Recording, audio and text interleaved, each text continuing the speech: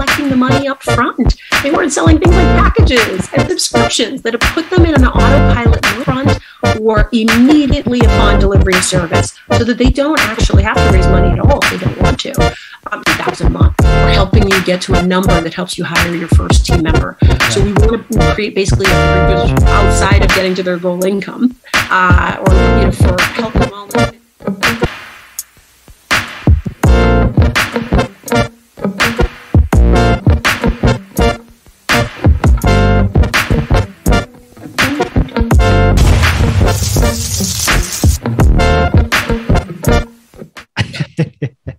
All right, guys, welcome back to another episode on the Dynamic Lifestyle Podcast. We have the awesome Chinwe Onyeagoro with us. I didn't butcher that, right? Ooh. You get 100 points for that delivery. You know that little emoji where the teardrop things like just running down your head? I felt this guy's nerves right now. Yeah, but good. I'm glad that I got that down. So thank you so much for coming on the show, Chinwe. I'm excited, just to interview you, have a great conversation. So how are you doing, by the way? I'm doing really, really well. It's great to be here with you, Eric and Chris. It's just an honor to be able to connect with you and your community. Yeah, right on. Well, let's jump into this juicy conversation. We'd like to have some fun here on the Dynamic Lifestyle Podcast to get you to just like tell a little bit more about who you are. So we're going to do what's called rapid dynamic questions, quick questions, quick answers. You ready for that? It's like the Faustian survey. Yeah, let's do it. Exactly. So we talked a little bit before we hit record. So where are you born and raised? I was born and raised in Boston, Massachusetts. So I parked my car in Harvard Yard. Okay. So I'm going to have to say, so Celtics fan and New England Patriots? Exactly. Okay. Yeah. And what I want to know, Chinwe, is like you said, you moved from San Francisco, right? So we're very familiar with the Bay Area. We're born and raised in Northern California. And, we moved to Dallas, Texas during the pandemic. So, right. What has, I guess, been the biggest lesson you've learned from moving from like San Francisco to, you said Northern Virginia, right? Yeah. So, San Francisco is awesome for so many things. Clearly, all things tech, which is the business that we run. But in making the move, we have a family and we have 2 toddlers. And when you move we're in the DMV area. So it's the DC, Maryland, Virginia area. It is so family friendly. There's a park every 2 blocks. And so just at different stages of your life, you may need to go and move and shift to different places, including move and shift your business. Yeah, absolutely. I like it. Yeah. We'll talk about that more because we were in that very fast paced element living in Los Angeles for 7 years, just hustling, bustling out there. And like, since we've come out to Dallas, like things have really slowed out and a lot more clarity with the peace, Exactly. When you're running a business, it's also about the joy, right? Yeah. It's not just about the hustle and bustle, and you've got to, stay centered around that too. 100%. Yeah. Peace of mind for sure. So finish this sentence. The world needs more of solopreneurs, people who work for themselves. I like it. Heck yeah. I like that too. And kind of just to cap this off with these rapid dynamic questions. So what is like the biggest worry these days for you?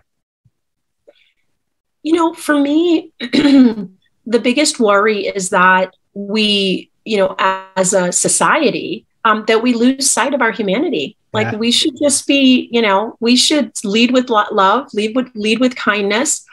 Life's too short, right? And so we should just try to be more understanding towards one another and really lead with a service mentality. How can I be of service to someone today? Because if everyone did that, it would come back around tenfold. Yeah, I agree. I love that. I got to give you a virtual fist bump for that. Seriously, that's like real talk though. That's honesty. I agree 100% like that. We need more of that, more love. Yeah. Well, you are officially off the hot seat. So that was good. Nice. All right. So let's dig into more of just like entrepreneurism. A lot of listeners on here are entrepreneurs or they're aspiring entrepreneurs, and you've been in the game for a while. So like, talk to me, like what got you into entrepreneurism? What fascinated you? And was this something that originated maybe like from your family? Did they push you to do this, or were they more about just like, hey, play it safe and get like a 9-to-5 job and a career? It's a great question. I like to joke, since I've become a parent, that, as children, you don't actually make children. they just pass through you, right? Wow. Like they are who they're going to be. And I was who I was going to be at a very young age. I think age of 7, I would have all my friends, we'd come up with business ideas, everything from like the Babysitters Club or the lemonade stand. And I was always the one who's writing the business plan for the next lemonade stand. Someone else will be talking about the sugar and how much should we put in. I'd be thinking about how do we get another lemonade stand on the next block. So it just energizes me. So it's always been who I am. And so I went down a path where I started by just saying, look, I need to get really, really good at solving business problems so I can go out and help folks solve those problems. So I started off doing consulting, management consulting with a company called McKinsey & Company. It's a global consulting firm that works with Fortune 500 companies. And at some point I felt like I had my toolkit. I had a set of tools to help, figure out what markets to do business in, figure out how to grow, figure out how to make money. And I then decided to go out and work with much smaller businesses to do just that. Okay. Gotcha. And was that moment scary? Like walk me through that. Like how did you know that it was like time for you just to like take a leap of faith and just do your own thing? Yeah. So I think there's 3 things. One is, like I worked 80-hour weeks for McKinsey & Company. Okay. So I was like, absolutely, pedal to the metal. And so for me, it was like, gosh, if I'm working this hard, why don't I actually do this for my own business, for myself, work for myself in that way? So in that way, the transition was really smooth. The second thing was I had always set my sight on at some point, I'm going to go out and do this. And so for me, it was just about what's that right point. And for me, it was about saving enough money. So I had about 18 months worth of savings. And I said, like, do or die, I'm going to get my first client and be able to pay and cover my rent at the time. Yeah. And that made me a lot more confident.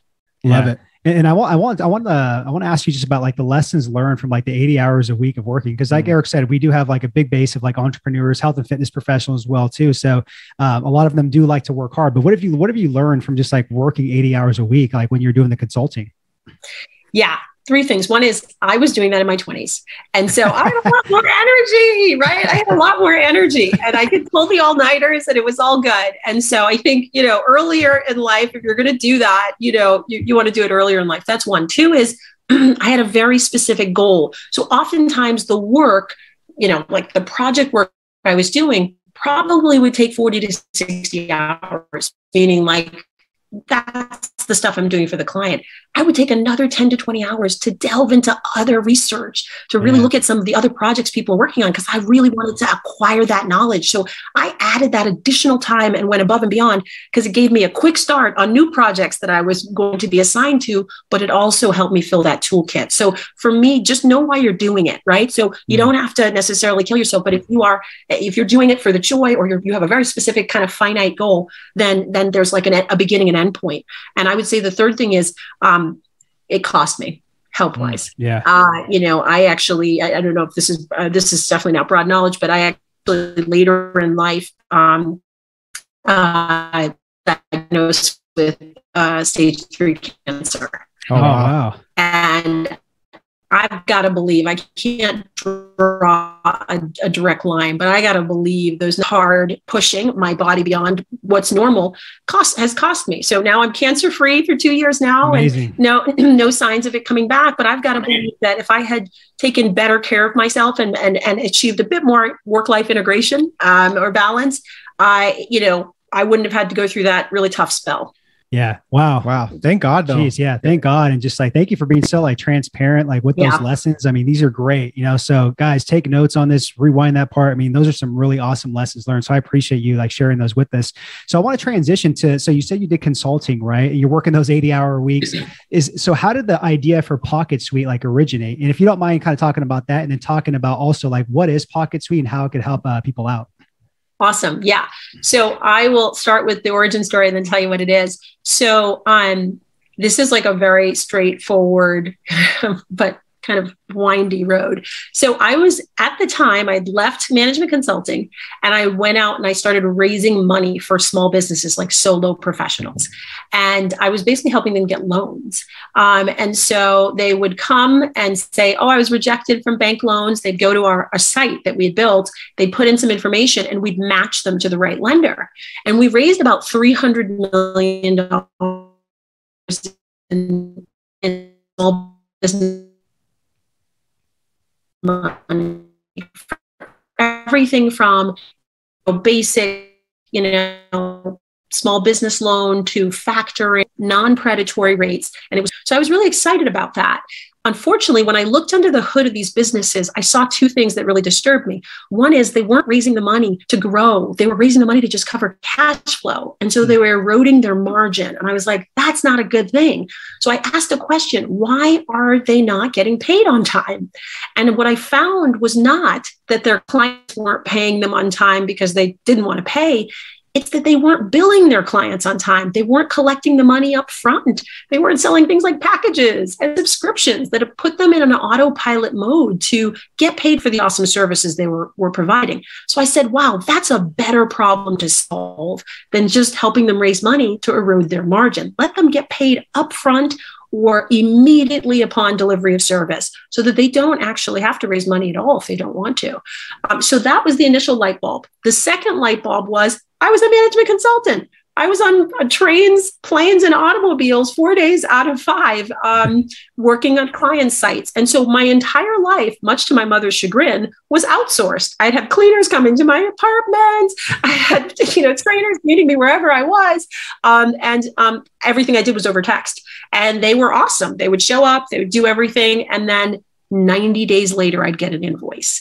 And it'd be a long list of times when they served me, and I would have to cross-reference it with my text thread. And I was like, usually on a plane saying, this is for the birds. This is not how I want to spend my time. I want to watch a movie on my in-flight, service. And so I complained to my husband at the time. And I said, gosh, this is awful. This is not a good way to be. And I had also had the hat, right, of seeing these businesses not getting paid. And he says, wow, you guys do everything over text, which is so fast. Why can't you book them and pay them over text too? Mm-hmm. And that was the light bulb. Ooh. And he, at the time, was engineer number 5 at a company called NetSuite, which builds major business management systems for large companies. And he had been with the company so early on that by the time they got to 1,000 engineers, they had gone IPO, he was bored. And so he says, yeah, I'm going to leave NetSuite and I'm going to do it all over again and build the same kind of system, but for much smaller businesses on their phone, because they're always on the go. They can do everything on their phone. And that was the beginning of the Pocket Suite story. He built it, we put it in the App Store, and literally magic happened. Dog trainers, fitness trainers, life coaches, people started using it because they were doing everything on like 3 separate devices. Their iCalendar was on their phone. They were using Excel for their list of clients. They were using Square or PayPal or Venmo for getting paid. It was a mess. Yeah. They had to enter their client information 3 or 4 different places. Yeah. They never knew if the people on their calendar had actually paid them for the service. And so this, our V1 of Pocket Suite solved that. And so they started sending us feedback and saying, hey, can you add more? Can you add this? Can you add that? And that was really the beginning of the Pocket Suite story. Yeah. Wow. That's awesome. It's like, awesome. It's just cool to hear like where that light bulb just came. Right. And I think it's a great learning lesson for a lot of people just listening, because it's like, sometimes we always are so fixated that we have to figure out the answers to these questions in like a quiet place or something like that. But maybe it's in a conversation. Maybe it's just through a podcast. Maybe it's just like with like your mom or like a relative, or could be your husband, and that's the cool part. But it connected and you guys took action on it. And one thing I love about Pocket Suite too is like the whole automation system. So tell me like why automation is so crucial for like health and fitness coaches in the future. Absolutely. So at the crux of Pocket Suite, we are a booking app that helps you monetize your time. Whether you're a fitness professional, health and wellness professional, you can use it to have your clients schedule you online, or you can schedule them. You can make sure a credit card's attached when they schedule you, or they pay you up front with a package or a deposit. You can put them in autopilot with a subscription. You can message them through the app. and communicate with them. You get your own business number so they can call you on it, and it keeps your personal and business number separate. It's a CRM system that has powerful automation. I'll share with you, automation is really important because consumers expect it today. Consumers can open up their phone, tap on DoorDash or Grubhub and get pizza in 15 minutes. So why should they wait to be able to book you on your calendar by having to call you or send you an email and wait for a response? They don't want it. And you cannot operate that way. And if you take too long to get back to them, they'll move on to another service provider. That's why automation is so crucial today. Yeah. Exactly. So it's just pretty much like it's like, I always say the Netflix effect of things. And it's just convenience, right? And I mean, obviously the pandemic taught us a lot of this and a lot of learning lessons as to, you don't have to go to gyms. Like you don't have to drive places to get service-based businesses. And it's just like, if it's at the tip of your fingers, whether it's your phone, iPad, computer, I mean, it's like, that's going to be more convenient. Absolutely. It's all a convenience game now. And we talk to fitness professionals, health and wellness folks who say, oh, well, but I've always been doing this way. They just text me and then I send them my Venmo. And it's like, even though you've always been doing it this way and it's familiar, it doesn't mean that it's actually the best experience for them, right? Exactly. Yeah. And sometimes you just need to take that leap to change and then create a new set of behaviors and routines. Yeah, and rightfully so. But even to scale a business, it's like you have to have really good systems and automation. Right. Yeah. What we like to say that really creates the light bulb moment for fitness professionals is, if you think about the number of interactions that you have to have with a client or a new lead before they're actually in front of you, either through video workout or in person at your studio, it's like 15 to 20 touches, right? Yeah. They come to your site, they have a question, they potentially have to call you if there's no way to automatically send you something through chat or what have you. They want to book you for something. They have to send you a message or call you. You then have to respond. And if there isn't availability, there's now a back and forth 3 or 4 times. Before they come in, you need them to fill out some information. Are you going to have them fax it to you? Are you going to have them download a PDF from your email? Or are you going to have them fill it out right when they're booking you? So there is no back and forth. Sometimes you need them to sign a liability waiver or a form. Are you going to have them download it and sign it? Or can they sign it while they're booking you automatically? And so if you think about all of those, I have a question before my appointment. What should I bring? What should I bring to the class? Again, is there an automatic response with an FAQ or prep reminder before your appointment that answers all the typical questions? If you don't set up those touches and put them in autopilot, even though you've gone over these exact same steps over and over again with hundreds of clients potentially, if you don't put in autopilot, you're basically requiring your brain to hold those 15 touches for 15 touches times, let's say 100 clients. Yeah. Imagine the number of times you have to go back and forth. That's what these systems are for. Taking routine activities that happen over and over based on a very specific trigger or parameter and automating it, still with your personal touch. Yeah, and so that's when the light bulb moment goes off for folks. Like, you're right. I'm doing those exact same things 15 times over and over with every single client. Yeah. How do I manage to do anything else? Exactly. Right. Yeah. Very good point. You guys have obviously really solved some really good problems for health and fitness coaches. So my next question, kind of just to piggyback on this, is like, where do you kind of see Pocket Suite going next? Right. Like, where's the puck going? Where are you guys kind of heading to solve more problems for them? Caught that Wayne Gretzky reference. Awesome. Yeah. That's one of my favorites. Where we're headed next is, right now, you join Pocket Suite within 30 to 60 days, you've grown by 30%. Your income has grown just because you've taken a lot of friction and leakage out. So where we're headed is, we're going to get you to your goal income. So if you're a fitness trainer, you want to make $10,000 a month. Guess what? That's 100 clients making, with 100 sessions per, if you're doing personal. I know, my bad. I know you're probably like, dude, why did you do that? Just really quick, and we'll be back to that video. I just want you to join our free Facebook group community for health and fitness coaches looking to get more online clients. So just click the link below in the description box, join it absolutely free. We got some cool stuff in there, a lot of videos, we do live trainings every couple of months on there. And we got some cool freebies on there. So just make sure to click the link below, join our free Facebook group for health and fitness coaches that want to level up and get more online clients to create more income, impact, influence, independence. Back to the video. Training, or it's 50 clients paying $20 as part of a class. Bottom line is we're able to help you with that fitness, that fitness business math. And we're able to put every client that you have into autopilot. So we can predictably say in the next 60 days, you're going to be at $10,000 a month. And so we basically put everyone into autopilot so that, hey, you just had a first client. We're going to send them a rebooking request. Would you like us to send them an upsell for a package?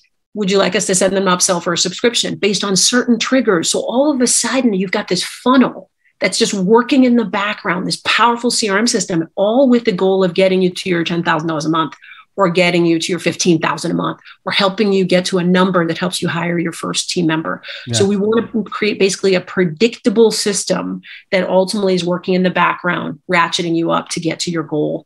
And once we do that, basically open up the platform to make it possible for you to get financial services.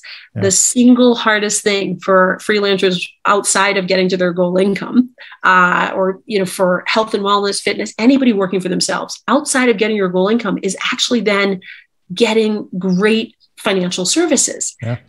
Banks, insurance companies, health benefits, it's really hard. They don't know how to underwrite your forward-looking income, and they don't trust it. On Pocket Suite, all of your clients have their credit cards on file. All of your repeat appointments are on file. Health and benefit providers, banks, all of them are underwriting based on our data. So they're able to say, we're prepared to give a very attractive mortgage to this health and wellness professional, because we know on a forward-looking basis, they're on track to be able to continue making $10,000 a month for the next 12 to 18 months, which is as good as they're getting for W-2 employees that are that they're able to give those same rates to. So we basically open up our platform on an anonymized basis to be able to then surface really great offers for you as you're making that great money. So your business shifts. You shift from working for your business, and your business now starts working for you. Yeah. Yeah. Love that. Yeah. And then let's say too, like one thing we're big on is really customer service and customer experience. So how would you say that this Pocket Suite app really solves that issue to bring a good client experience and just a good customer service to where the health and fitness coach is getting raved about, they're getting good reviews, and they're still building that authority? It's great. So right now you're killing yourself providing awesome services to your clients. And oftentimes you don't actually even have enough time to then follow up with that client to say, hey, can you be an evangelist for me and my business? Pocket Suite's looking to automate a lot of that. So guess what? That person just came to your class. You're going to send them, a receipt. On that receipt is going to be hey, here's if you give me a referral, here's a discount off your next session. So it's built into the receipt. It's also built into their appointment confirmation so that you can know when that person has referred you, who came in through that referral, and you can automatically provide that person with incentives for referring you to their friends and family. They book you every week. They're in your class every tell your friends and family, give them an incentive, build it in so you don't. So whenever they go to you, we want to also include a request for review on that receipt. They provide that review. We push it to Google, to Yelp, all the places where folks are looking for awesome personal trainers and so forth. So you rise in the ranks anytime someone is looking for a personal trainer or a fitness professional in your zip code. That's awesome. Whew. Yeah. So I would have to say, Chinwe, Pocket Suite is pretty legit and pretty on fire. I appreciate that. I appreciate that. Yeah. Well, that's good. That's great stuff. And I really hope that like the health and fitness coaches are listening to this interview, really consider it, go check it out. And we'll have it linked up in the show notes. We'll talk about that later, but let's shift gears here too. I want to talk more about just kind of like mindset and just like rituals, habits, and more lifestyle stuff. So what is what it was, I know you talked about, so what the question I was going to ask was about when was the time you persevered most, but you said earlier that you had a scare. What stage 3 cancer? Yeah. Okay. So I'm interested by that because there's so many things that could have happened with that, and it could have defeated you. It could have possibly taken your life, so how did you persevere through that? Yeah, it's a really good question. I had like an amazing support system. So I was very transparent and I shared it with my loved ones that, sometimes there's a fear and you don't want to, upset anyone and you hide it. And so you're suffering in silence. I shared it with my loved ones. And the most impactful thing that came out of that is they implored me to change, and they implored me to start really prioritizing my health. Yeah. And that just meant, going from 4 hours of sleep a night to, banking 7 to 8 hours of sleep a night. And so just making those shifts and saying, no, actually, this is fundamentally what's going to make the difference for you in terms of what all the things you're trying to achieve. Yeah. So that's the thing that really got to me, and they held me accountable when they saw me, reverting to old ways. So it was really important. And a scare like that typically forces you to really reflect on what's important. And I did. Yeah. Yeah. And then kind of like with that though, just talk about maybe like lifestyle structure systems you've kind of built in from that scare, right? Like you go from 80 hours a week to, I don't know how many hours work a week you work now, but you did prioritize sleep more, right? So how does that look from going from like 80 hours a week to like now kind of like 7 hours of sleep and like just your health first now? Yeah. I mean, the first thing that I did was I hired more folks, right? Like I was doing a lot of things I shouldn't have been doing on my own because it was just the way I'd always done it. Right. And so we hired more team members to be able to take on more of the leadership responsibilities within our organization. At the time I had maybe 10 direct reports. And I was like, that's not sustainable. And so we hired leaders who could come in the business and take, each of the respective areas of our business to the next level, our product team, our customer success team. So that reduced the number of hours I spent a day just talking to people, because most of business is people, whether it's your clients or whether it's your internal team members. You're dealing with humans, and you got to give everyone their due because it's not enough to just everybody knows the vision. You have to connect with people personally about that vision and show appreciation and recognition, and also give them an ability to engage and define and shape what happens next. That all takes time. And so when I say I worked 80 hours a week, a lot of it, 60 hours of it was time with people. Yeah. And so if I have to step back from that, the company will suffer if you don't also raise, kind of lift up leaders who can step in and continue that work. So that I think was one of the single biggest things that I did. It's not that you drop the balls, it's that you shift who's really carrying that ball forward. Exactly. And it's just like, it's the delegation skill you've been talking about, right? Where it's like, you're focusing on the high income, high impact, task instead of the low income, low impact task. And that's something too, like we practice and preach with our, students in our program and the health and fitness coaches, because they think they can wear all the hats. And, exactly. we were guilty of it too, so great every lessons. entrepreneur is. Everybody. At least there's two of you, so you can share the love. I know, but man, like I can relate with like how much you worked, because there was a time where we worked 7 days a week, and like, we were younger and stuff like that too, but I still got the energy. I could probably still do it. Right, exactly. It's not going to serve me well. It's not going to serve my company well. It's not going to serve my, my wife well, all that type of stuff, Right. It actually also doesn't meet if you're hit by a bus test, right? Like if you're hit by a bus, does the company all fall apart? Because literally you were carrying everything. You've got to build the infrastructure so that if, God forbid, you're taken offline for a period of time, the company moves forward. Sure. So true. So true. Yeah. So then let's talk about habits. I've been talking about this as of late, about just focusing more on habit-based goals and skills, as opposed to just like generic goal setting, right? That's such a big, just like, hey, set your goals. It's a new year, blah, blah, blah. And I think too many people focus on outcomes and milestones rather than the process. And the thing is with habits, they shape who you are.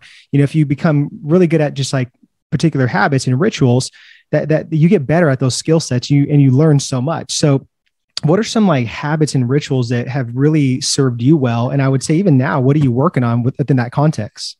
Yeah, it's great. That's a great question. So I would say there are 3 habits that have really served me well. One is I write a letter to myself. Oh, wow.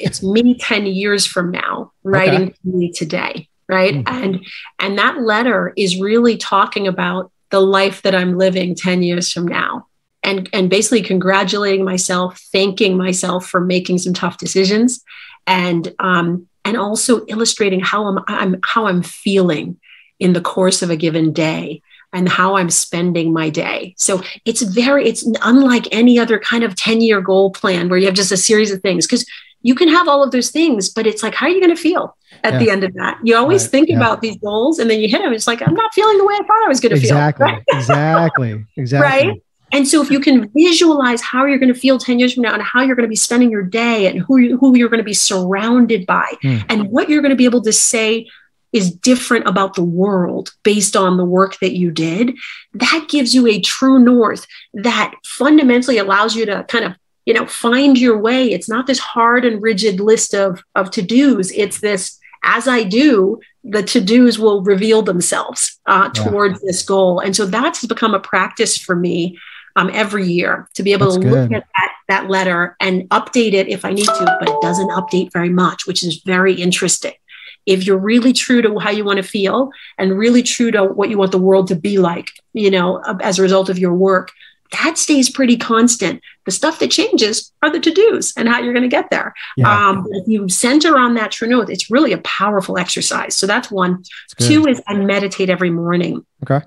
I don't do the, think about nothing. I can't do that. It's very hard. My mind's always racing. What I do is I use this app called Insights Timer, and it basically just, has like literally hundreds of thousands of short vignettes from everyone from gurus to yoga instructors, where they're actually talking about just the core principles of peace and balance and joy. And it just helps me think about it and recondition my mind around what my bottom line is and what I'm really working towards. So those are kind of two things that I do every morning, or not every morning, sorry, two things that I do regularly. Yeah. And I love what you touched on too, just about like, it's called, I think, like achievement, like depression or anxiety. Right. Oh yeah. And I love how you mentioned that because so many people don't understand that, and I'll tell the quick version of this, but a guy at our church, his name's Steve Weatherford. I don't know if you know who he is, but he was the punter for the New York Giants. And it's when they beat Tom Brady. Right. So Super Bowl punter. Right. And he told this story to us in person. And he said that he chased so many years, trying to get the Super Bowl ring, trying to get the multi-million-dollar contract, trying to get the fittest person or fittest NFL player magazine, cover magazine. When he achieved all three of those things, he looked back and he got that achievement depression. And he's just like, what next now? He felt so empty. And I was just like, wow, that is incredible. Like those three milestones that you chase and you feel empty and you have anxiety and you have, achievement depression. It's crazy. You're absolutely right. Yeah. It's not the what, it's the why. And it's the, how do you want to feel? That's also what life's about, Yeah. And even the process, enjoying that process. It's the process. Yeah, if you say you want to write a book tomorrow and someone says, great, next day you've written a book, you're done. You'd feel less than, right? It's because it's not about the book. It's about the process of struggling through thinking 100%. About your story and iterating it and share, that's the thing, but we undervalue it because we're so focused on, well, the book's not written yet. Right. Exactly. Yeah. Or checking off the boxes. Checking off the boxes. or comparing ourselves to everybody else that's quote unquote crushing it and killing it on Instagram. That's the worst. And you never know how they're feeling. That's the thing. You'll never prove, despite the Instagram, snapshot, you never really know how folks are feeling. So it's not worth it. Yeah. Oh man, I could go on and on with this type of discussion. It's really good, but we're coming towards the end of this interview, Chinwe, and this has been great. I really appreciate your time and stuff. And before I ask the last question, I just want to take a moment to acknowledge you again. Thank you so much for your time. I know you're a busy woman. You're driven. You sound like you're super mom and superwoman, which is I appreciate that. I don't know. Talk to my toddlers. Maybe not. Honestly, though, I get that vibe. So it's been a pleasure, and thank you for the wisdom. So my last question is, whoa. Let me commend her too. Jeez. Oh, I appreciate that. All right. He thinks because he's a minute older, he can just run the show. But I'll tell you this thing. And so in my culture, ancient part of my culture, the twin that comes out second is actually older because you're seeing the other twin into the world. It was so cool. I've never heard that, but that's interesting. Now things are making sense now. Okay. All right. He's going to be pissed off after this. But on a serious note, though, just thank you so much for just your transparency and just your bravery and your courage too. You battled cancer, you overcame it, and it was a huge life lesson. And, just for you having that courage to talk about it and battle it and, express this on this podcast, it's going to help out tons of people that are literally working 80 hours per week and stepping back and maybe I need to pump the brakes a little bit. Thank you so much. Yeah. I appreciate that. You're welcome. So easy to talk to. Oh, yeah. So my last question is, what does it mean to you to live a dynamic lifestyle? honestly, for me, it's about connecting with people. So in my day-to-day, it's about being of service to folks who have done the bravest thing, extraordinary people working for themselves and pursuing their dreams. And as a leader of the business, it's about creating opportunities for folks to come in and do their best work at our organization. We say that, we will be second to them running their own companies. We'll be the greatest place to work, second only to them running their own companies, because we want them to learn as much as they can and also feel like they've created a huge impact. And then meeting cool people like you who have great stories where we can kind of trade notes on this crazy thing called the entrepreneurial journey. Right. Absolutely. Right on. I love that. So where can the listeners connect with you? And then is there anything that we could support you with? Absolutely. So check out our website, pocketsuite.io. You can sign up online, check out our app, put in your information, your name, your industry, and you're going to see an app that's specifically for fitness professionals that you can get started with and really take your business to the next level in automation. And then in terms of helping me, honestly, the biggest help that you've done for me is to just expose us to your community. I said this at the beginning, but you've built an awesome community. You've created a ton of trust. And that's really hard to come by these days. Thank you. And just in terms of the sort of flavor of this interview, you make it about the people, because it really is about the people. Yeah. And we're all on a journey. So I just appreciate the opportunity to have this conversation with your community. Yeah. You bet. Thank you so much. Appreciate that. So guys, absolutely. You heard her right. Go check out Pocket Sweep, and they are a trusted sponsor to the show. So I'm telling you guys to check it out. It'll be all plugged up in the show notes. But once again, Chinwe, thank you so much for your time and just all the wisdom. We really appreciate it. Awesome. Great talking to you both. All right, guys. Until next time.